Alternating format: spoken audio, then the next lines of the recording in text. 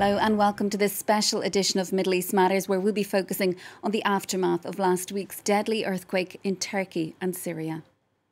Tens of thousands dead and millions in desperate need of basic foodstuffs, water, shelter and medical aid. Frustration mounts over the inadequate response of Ankara and Damascus, both governments accused of a lack of leadership and accountability and of mismanaging relief efforts.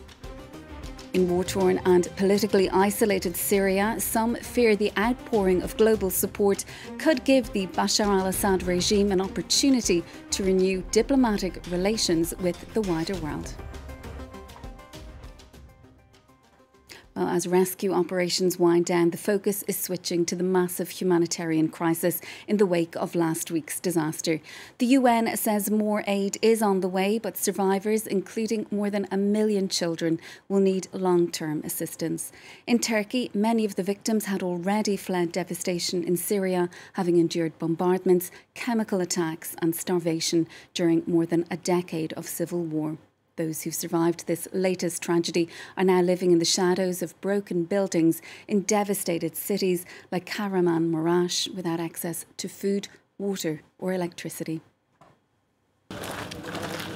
Days after the quake, still the bodies come. We're near the epicentre in Kahramanmaraş, a city home to many Syrian refugees. And for the children here who've already lived so much during the war, the trauma is clear. تواجهنا كثير. في عالم عندي 3 رفقاتي ماتوا من حرق وحرق. في عالم صعدناهم حتى طلعوا بالباقيرات وبالشاحنات. 12-year-old Muhammad is from Hama in central Syria. He's taking us to meet his family. They've survived the quake, but their house has been badly damaged. Even though it isn't safe, they have nowhere else to go. I'm scared. Whenever I go to my room, I think it will move and collapse, and then make a lot of noise. It's not just me who's scared, my siblings are too. My sister's too afraid to go into our home. The roof is broken, and that scares us as well. These children have never known a time without war in Syria. And now Mother Nature has struck their home away from home, their safe haven gone in a night.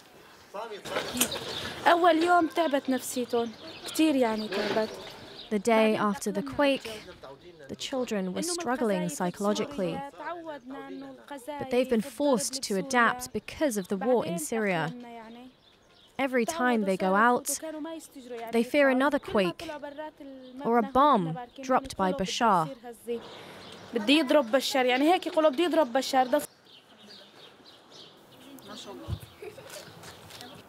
With millions in need here, the security situation is fragile.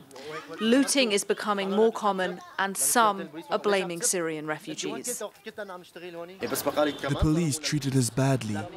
I was trying to take some wood to warm my family, and it made me throw it away. They accused me of being a thief. Am I a thief with this injured hand? I was helping Turkish people. I stayed 2 days and helped them, me and my kid. This is a region where communities have coexisted for centuries. But even before the quake, there were growing tensions between Turks and Syrians. And now, for families like these, there are real questions about what comes next. Many blame faulty construction for the vast devastation wreaked by the quakes. Turkish authorities are targeting contractors allegedly linked with some of the buildings that collapsed, but critics say the government is trying to shift the blame for a disaster that's exposed its own corruption and negligence.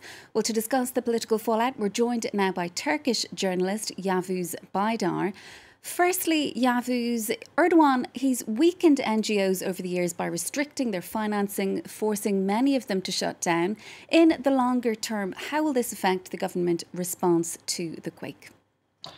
The government's response is pretty clear. Turkey has a very centralized administrative system under Erdogan, and in the final days, in the latest days, we see that there have been 2 major civilian initiatives, non-official initiatives, that have been quite efficient as the centralized efforts were paralyzed.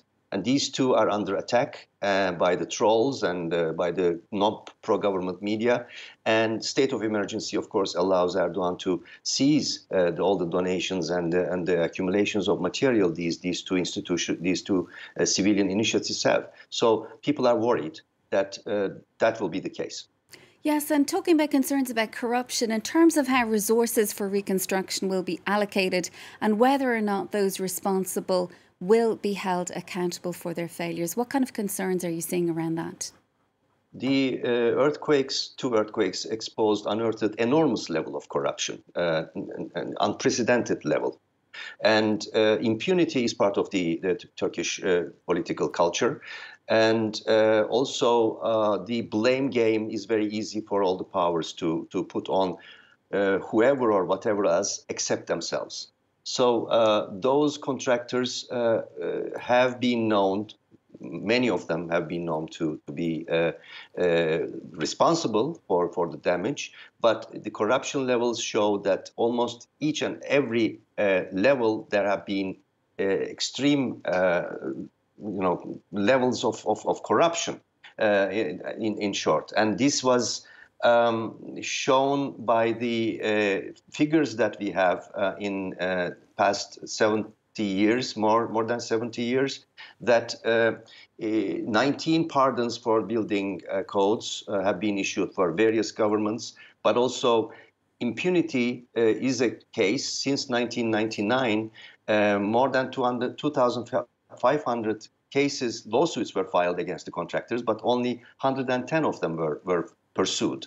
So again, those responsible would hope that they will go free. And also the challenge is enormous because according to a BBC study, more than half of the buildings in Turkey, more than 13 millions in total, are without proper building codes. So it shows how deep the corruption is in Turkey.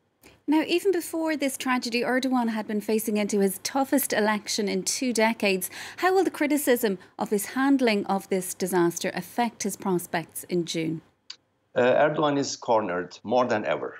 He had challenges before, but this one is the most serious challenge that he's facing. And infuriated opposition is pushing him further into a corner.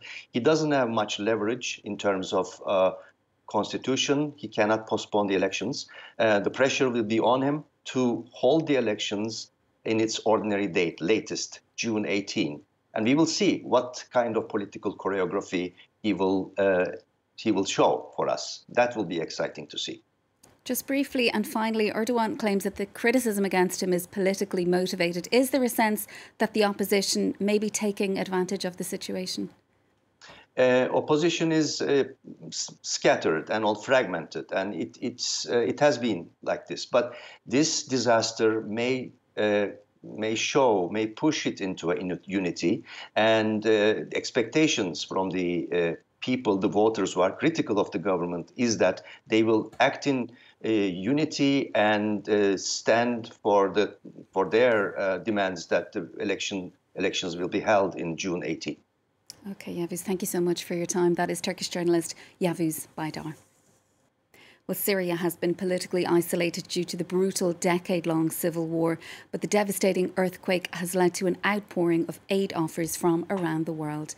The humanitarian support is gravely needed, but it could also present an opportunity for President Bashar al-Assad to renew some diplomatic relations. Charlie James has more.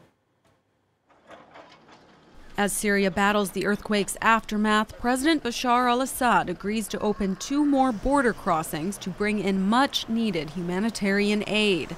Assad met with UN aid chief Martin Griffiths Monday, a rare act of cooperation from the man spearheading a brutal 12-year civil war. President al-Assad confirmed the need for urgent aid to enter all regions in Syria, including those under occupation and under control of the armed terrorist groups. Politically isolated for much of the last decade, Assad has received calls of support from many Arab leaders since the devastating earthquake. Tuesday, a Saudi Arabian plane carrying 35 tons of food aid landed in Aleppo, the first flight between the countries in over 10 years. And humanitarian supplies have arrived from all over the world, from China and Romania to the United Arab Emirates. But some in the international community are suspicious of Assad's intentions, saying he may try to exploit the situation to regain political legitimacy. The Assad regime has consistently argued against additional humanitarian crossings, but if the regime is serious about this and if the regime is willing to put those words into action, that would be a good thing for the Syrian people. For victims, the aid is severely needed. The rebel-held Northwest has received little help, and a week after the earthquake, even many in government strongholds haven't either. We're freezing. We didn't get any aid at all. No one came to us. No one asked us what we need. Nothing at all. The situation is dire. During a disaster, politics is often put on hold to save lives. Situational support from world leaders doesn't mean the Syrian regime is back on the path to international respect. Well, that's it for this week's special edition of Middle East Matters. Do stay with us for more international news here on France 24.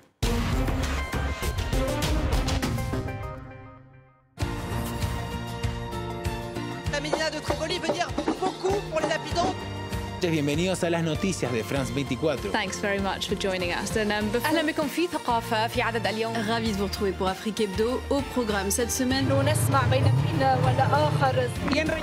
This storm has hit New York City a lot. To be a president. 3, 2, 1. Madagascar fait face à une seconde vague meurtrière. Almost 99 million of you watch us every week. So thank you. شكرا. Gracias. Your confidence means a lot to us. Muchas gracias. شكرا على هذه الثقة. Thank you. Merci du fond de mon cœur.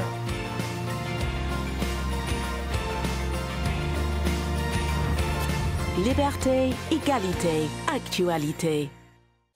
Revisiting the fight of Rute, the president of the Association of Peruvian Women subjected to forced sterilization in the 90s. We've been fighting for more than 25 years, and we will continue until we get the truth, justice and compensation. She listens. These are the results of all the medical exams I've had, because I've not been well since my tubes are tied. She supports. We need to be respected, because you're not alone.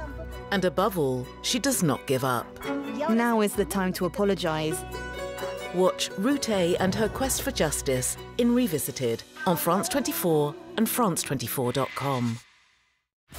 The world is ever changing. The news doesn't wait. France 24 gives a global perspective that an educated, intelligent, and active viewer is going to want to have to be able to fully understand the issues of the day. That's why it will always be there to help make sense of world events. J'ai l'habitude de suivre France 24 partout où je me trouve. Et ce, grâce à mon smartphone, parce que je ne reste pas souvent devant la télé. Quand une information circule sur la toile, j'utilise l'application de France 24 pour vérifier l'authenticité.